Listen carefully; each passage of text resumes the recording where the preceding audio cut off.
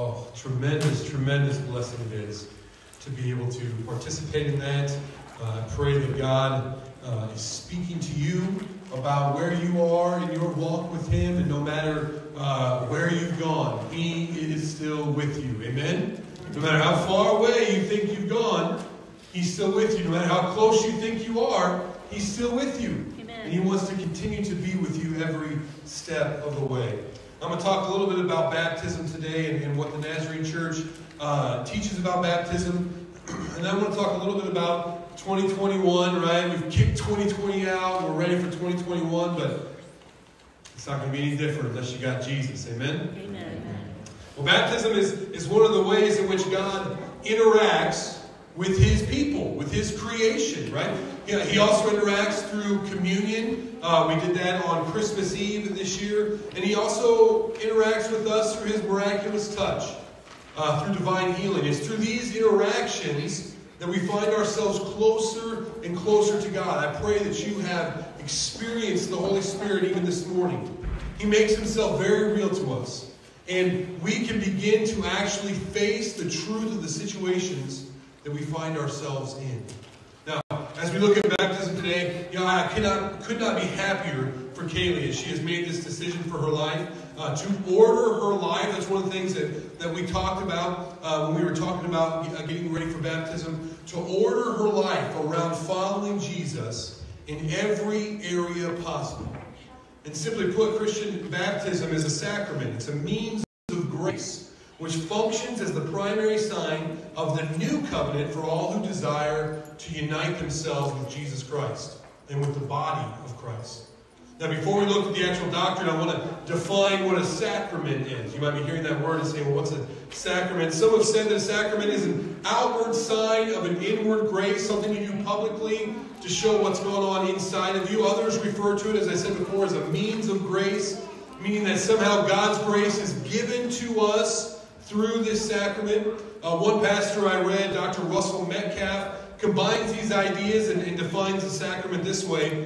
He says, we use the term sacrament to signify an outward and visible sign of an inward and spiritual grace given to us, ordained by Christ Himself, as a means of receiving that grace and as a pledge or assurance of Christ's promise. From the earliest times, the sacraments have been understood by the church to be religious rites that carry the most solemn obligation of loyalty to Jesus Christ and His church. Now, each of these definitions have value, but I think a word picture might help us a little bit more today. We know that Jesus, God's Son, came from heaven and put on human flesh. We call that the incarnation. We just celebrated that during this Advent and Christmas Eve, Christmas morning. And we call it the incarnation, God with us. Emmanuel means God with us. And Jesus took the natural body and He infused it with His own presence. And it became then supernatural, right? I watched Wonder Woman 84 this last couple days, right? And God is better, right? His supernatural power is better, right? It was really not a very good movie. So, God is better. The ordinary becomes extraordinary. Amen? Isn't that cool? When we take ordinary things and God puts Himself into it, it becomes extraordinary, extraordinary. And in many ways, the sacraments, baptism, communion, they are like the incarnation. They are simple, tangible elements. We can touch these things. Bread, juice, water. They have no value of their own, and they are combined with God's presence. When they are combined with God's presence in worship, and the ordinary then becomes extraordinary. Amen. The natural becomes supernatural. And the mundane becomes heavenly. These means of grace become the ordinary means by which we meet the extraordinary God. Now, I want to be clear right now that baptism doesn't save you any more than communion sustains you. It is always and only God's grace which saves, sustains, sanctifies, and glorifies. Amen. The sacraments are the God-ordained ordinary means by which this grace is given to me and to you, and it's how we experience God's grace. Now, I didn't say it's the only means, as God can give grace, His unmerited favor, any way that He wants to. And we cannot assume that we can control God through the sacraments and force His grace on us. So we understand that baptism and communion are the ordinary means by which God gives us extraordinary grace. Now, I do want to take a look at the Nazarene Article of Faith on baptism in just a moment, and I will give us a few questions then and try to answer them from the basis and the grounds of Scripture. But John Wesley, who kind of founded the Methodist Church and then the Nazarene Church as an offshoot of that, he would use these four elements in determining how he decided things, call them the Wesleyan quadrilateral, Scripture, tradition, reason, and experience, right? So these are the four elements where we make our decisions in Scripture, tradition, reason, and experience. And we've got to make sure we order those correctly. Scripture has to be number one. Tradition, we base our decisions off the history of the church, of the people that have come before us, that have done a lot of the hard work to help us in our understanding today. Reason, we can think God gave us a brain, we might as well use it, right? Husbands and wives, stop looking at each other, okay? And then experience. We have to be able to experience God somehow in some way. Otherwise, it's just a mind game. And it has to be real to us. Amen? We have to experience it. So let's look at what the Nazarene Church says about baptism. It says, we believe that Christian baptism, commanded by our Lord, is a sacrament signifying acceptance of the benefits of the atonement of Jesus Christ, to be administered to believers and declarative of their faith in Jesus Christ as their Savior and full purpose of obedience in holiness and righteousness. Baptism being a symbol of the new covenant, young children may be baptized upon request of parents or guardians who shall give assurance for them of necessary Christian training. Baptism may be administered by sprinkling, pouring, or immersion according to the choice of the applicant. Now, I want to look at some of the most common questions that come up in regards to baptism in the Church of the Nazarene. If you have a question that I don't address today, please give me a call, email me, come talk to me. That'd be great. First question is, does baptism save you? I've kind of already answered that earlier, but the answer is no. Baptism in and of itself does not save you. Ephesians 2, 8, and 9 says this, for it is by grace you have been saved through faith, and this is not from yourselves. It is the gift of God, not by works, so that no one can boast. Baptism is just something that someone who is already saved does, right? And it's the call of Jesus to do that. We have to always remember that the biggest factor in our salvation, why we are saved, why we're even able to be saved, or to even know that we need to be saved, is God's grace. Amen? It is His grace by which we are saved. This grace is given to us through our faith, but even that faith is a gift of God so that no one can boast. Baptism does not save you. Church membership does not save you. Not even repeating the sinner's prayer saves you. We are saved only by God's grace through our faith in the death and resurrection of Jesus Christ. And we partner with Him in the suffering that comes in that. Next question, why then should we be baptized? If it doesn't save us, why should we be baptized? Well, each believer should be baptized because Jesus set the example for us in Matthew chapter 3 and later commanded that the church be His witnesses in all the world, baptizing them in the name of the Father, the Son, and the Holy Spirit. You can read that in Matthew chapter 28. We are baptized because we want to be faithful in obeying Jesus' call for us to be baptized. We can't just ignore it. Jesus said, repent and be baptized. We need to be baptized. What is the purpose then of baptism? Next question, what is the purpose of baptism? Baptism is the sacrament most closely associated as the initiation into the body of Christ. Just like circumcision was the conversion ceremony rite in the Old Covenant, Old Testament, baby boys had to be circumcised. Baptism is the sign and seal of the new covenant, of Jesus shed blood, Him dying on the cross, raising back to life, and bringing us new life. That's the covenant promise between us and God. Baptism is the sign of being a part of that covenant. It represents the washing away of our sin. Not just covering our sin, washing it away. Amen? Amen. Like, that's cool. We stand before God righteous, not just because Jesus' blood covers us, it's washed away our sins. The sprinkling clean of our hearts, the pouring out of the Holy Spirit. Now, as a sacrament, we understand it to be ordinary, but not the only means by which justifying grace is given to the believer, and prevenient grace is given to the infant. The ordinary water accomplishes something extraordinary in our lives as we are washed clean and brought into the body of Jesus Christ. If you have never been baptized, what should you do? You might be asking yourself that. If I've never been baptized, what should I do? You should be obedient to what Christ has asked you to do. If you have already expressed faith in God's saving work on the cross and in your heart, then baptism is the logical next step. If you have not yet found that faith in Jesus Christ, I want to urge you to seek forgiveness for your sins, to repent of your sins, and enter into a right relationship with God. Jesus died on the cross for your sins and for my sins, so that you could be forgiven and washed clean.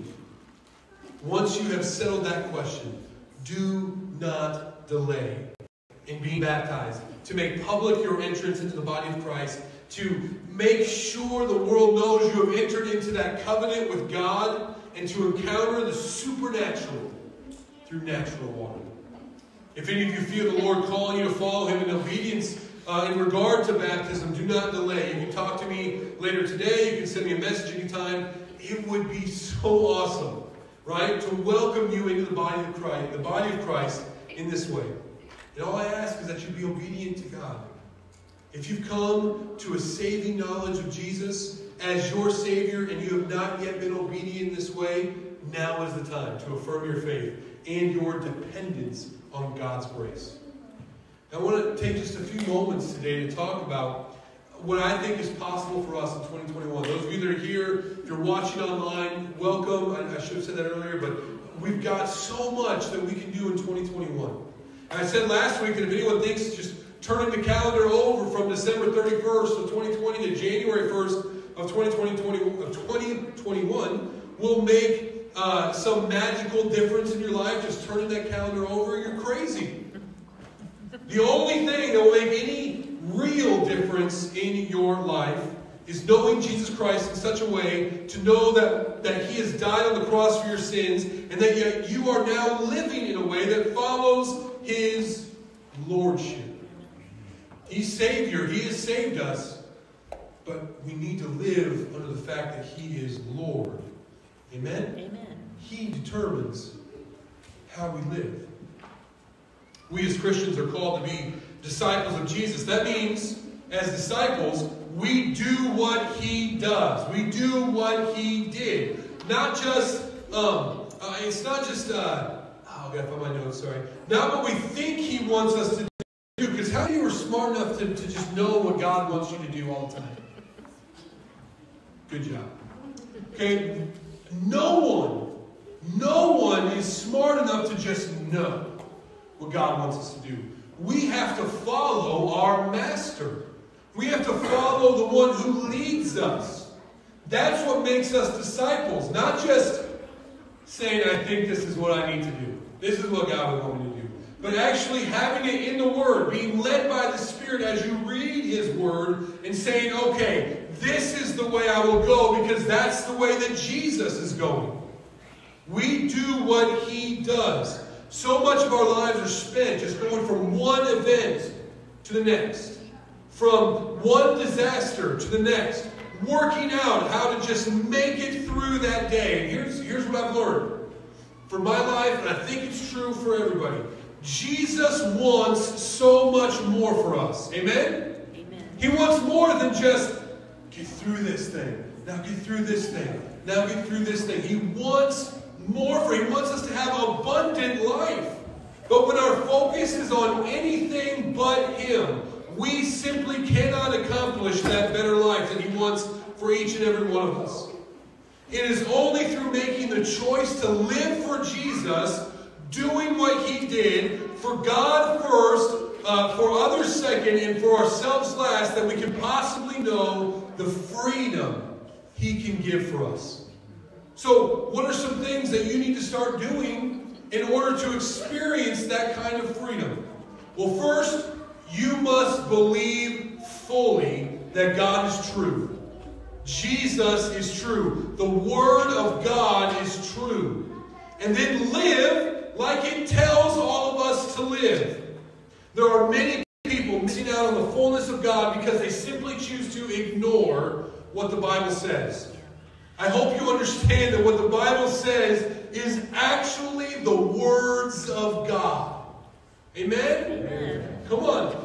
God has given us the words of life. The best plan for any life is laid out in the Scriptures.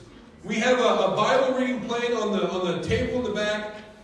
And if you need help figuring out how to read through the Bible, that's a pretty simple one to follow. If you have any questions or want to do a different one, come and talk to me. But you've got to be in the Word and believe that what it says is true, and then live like it says to live. Second, you need to confess the sins of your life to God and repent of them. Walk away. Confession is easy. Repentance is hard.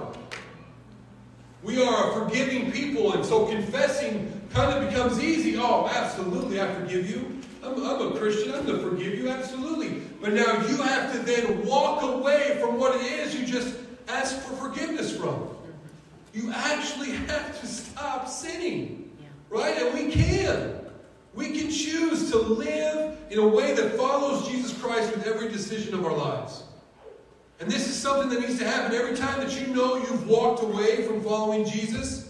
And while this act of confession and repentance is a big deal, we need to get used to living a life of confession and repentance. When I have a poor attitude, or I find myself acting in a way that I know goes against the will of God, I have to stop, confess, and repent. It is so simple, and yet difficult. No one likes to confess their faults and flaws. No one likes to admit that they didn't need to fly off the handle yesterday. No one wants to share or take blame of a situation, especially if we can get someone else to take that blame. Somehow we think we're justified in that. It is time for Christians to be actual Christ followers and believe what the Bible says and do it. Our absolute best witness comes when we act like Jesus and it looks crazy to the world. That could put us on a lonely island sometimes, I'll be honest. But as our teen quizzers have learned this year studying the book of Matthew, it is far better to repent than to ignore the calls of Jesus Christ. A third, I think we are living in a day and age when we have so much excess. We need to learn, I need to learn what it is to give up things that might not be bad by themselves, but are taking us away from the fullness of life found in following Jesus. Another lesson our teen quizzers have learned is that it is better to cut off our hands or gouge out our eyes than to be in danger of the fires of hell. Like the Bible really says that. We need to make sure we believe that it's actually better to go into heaven with one less hand or no eyes than to walk into the pits of hell. Amen? We need to believe that. That what things are keeping you from experiencing everything that Jesus might have for you? Is it the TV or your phone? Is it food? Is it alcohol or drugs? Even prescription drugs? What is it that's keeping you from Jesus? Do you have some sort of fantasy that you think about all the time, maybe you can't sit quietly for an extended amount of time. You constantly have to be doing something, or reading something, or watching something. And what I've found is to be true, and especially in the last couple of months, is I'm becoming more and more convinced that we need quiet time in order to meet with Jesus best. What do you need to give up so that you can start the practice of quiet time with Jesus? I think that we need to recognize that this is the only life we get. Right? This is the only life you've got. While we may think that that means then we should be able to do whatever we want, I want to propose to you that the best thing you can do with your life today is to do the things that Jesus does and the things that Jesus did as recorded in Scripture. We think about Jesus, we talk about Jesus, we love people like Jesus, and then everything else will fall into place. Everything else will find its proper order in your life, but you have to make Jesus everything.